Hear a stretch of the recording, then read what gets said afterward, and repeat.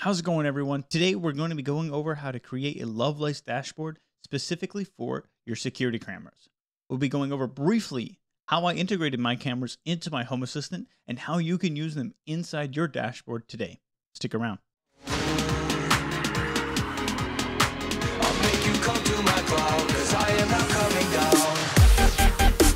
down. Before we get into how to create a Lovelace dashboard for your security cameras, let's get into today's sponsor. Today's sponsor is Reolink. Reolink has a wide range of camera products, ranging from wireless Wi-Fi cameras to PoE cameras, power over Ethernet. They're a wonderful security camera company. They reached out to me and wanted to send me a few cameras to take a look at and review.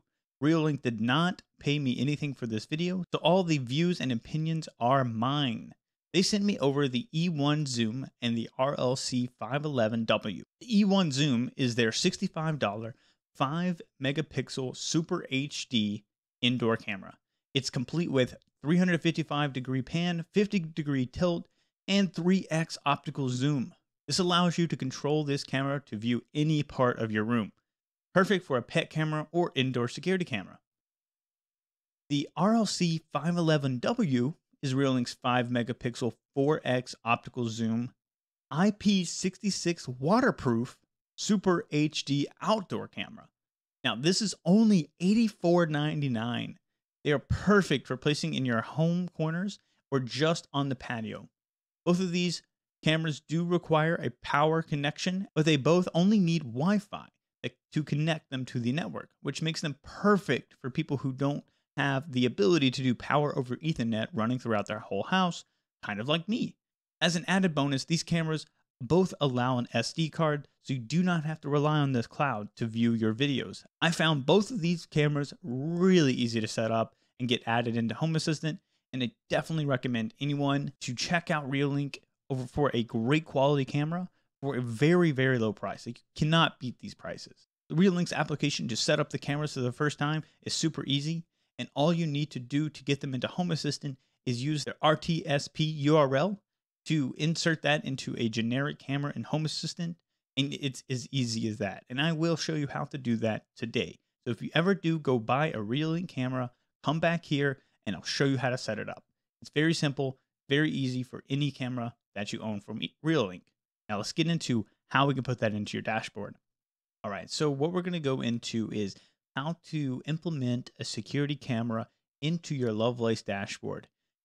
This dashboard that I'm showing you now, it's not that crazy. It's not a blow you away type dashboard, and it's not really supposed to be. That's not the point of this video. The point of the video is to show you how you can integrate your security cameras into your Lovelace dashboard and then use that in other dashboards. For example, you could see this tile dashboard, and I'll link above top right where you can get to how to create this dashboard. It's very easy to implement this concept into other dashboards. And as you can see here, I have my 2 security cameras built into this tile dashboard that I would use on my mobile phone. And this just allows me to easily use these different types of cards throughout any type of dashboard that I have. But as you can see, we have 2 different cards here. We have the living room security camera on the top and the backyard security camera on the bottom, both from Reolink.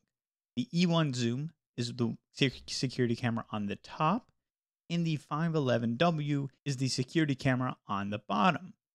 Now, both of these cameras, like you see, are fully integrated into my Home Assistant instance via RTSP. This makes it super easy to view them in a picture glance card. Picture glance card takes a camera entity that you can create, and it shows a live view of the camera on your dashboard. So it's super easy to use this and show everything within your dashboard. So how did I get these cameras into Home Assistant in the first place? All right, let's go over that really quickly. So this does require updating and changing some files in your configuration folder of Home Assistant. What that means is you will need a file editor or some way to access these files. Now, it's not that hard as long as you do get access to those, and there's many ways and many YouTube videos about doing that. But once you do get that, you can edit the configuration.yaml file with this configuration.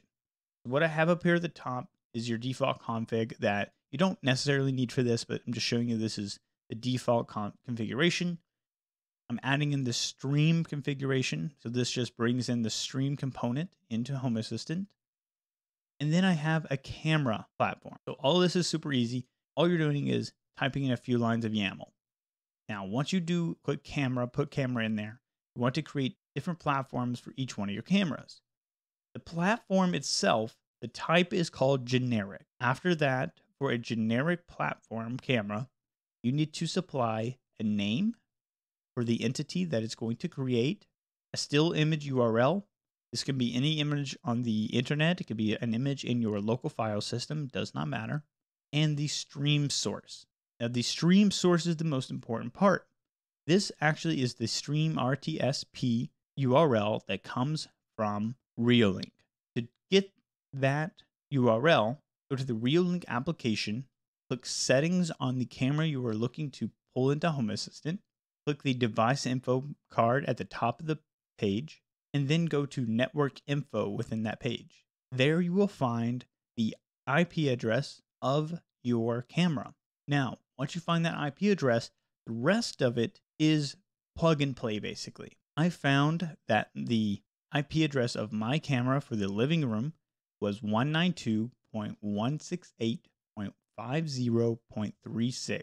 I was then able to plug and chug the rest of the information. So :554//H264 preview 01 main.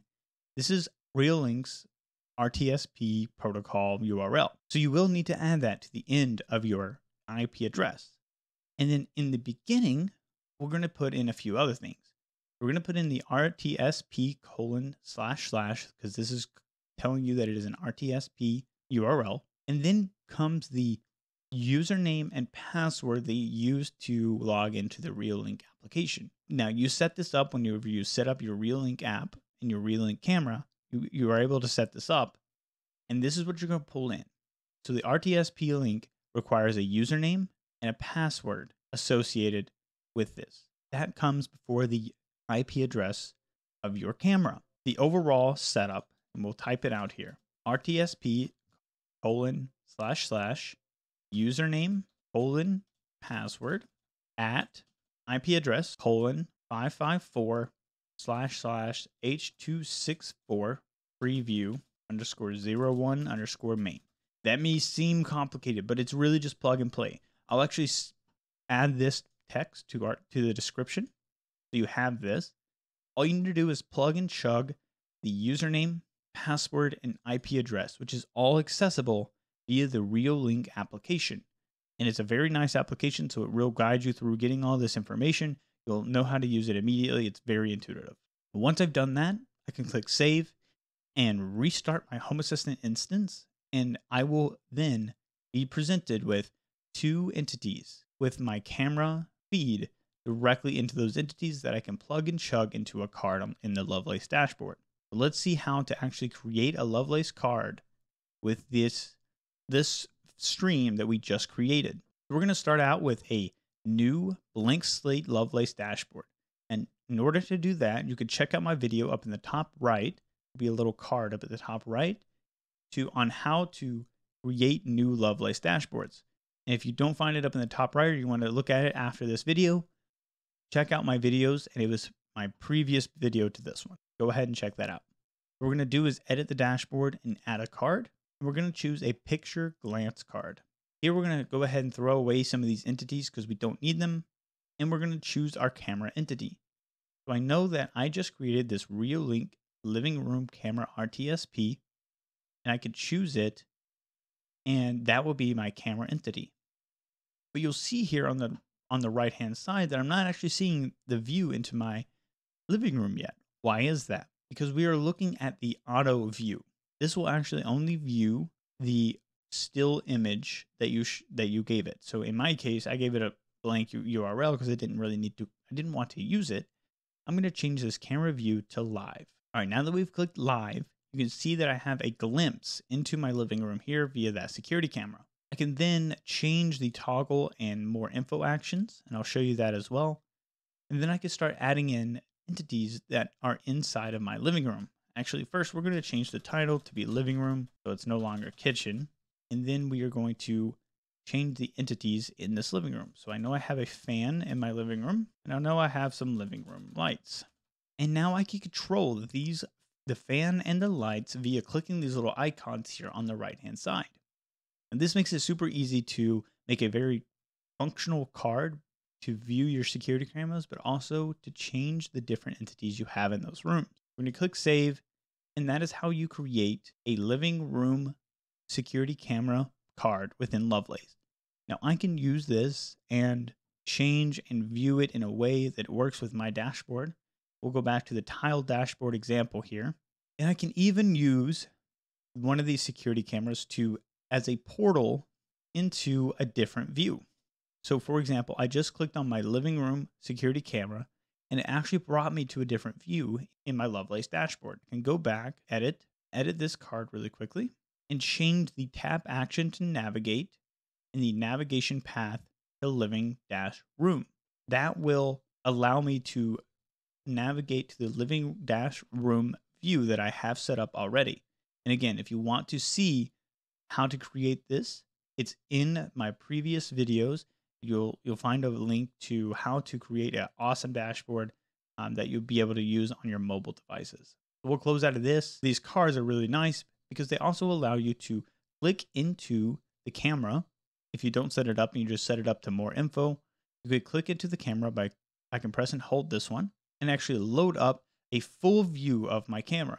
And as you can see here, I can see a full view of my camera and what's going on inside my living room at the moment. Now this makes it super easy to create security camera dashboards in a way that you want them.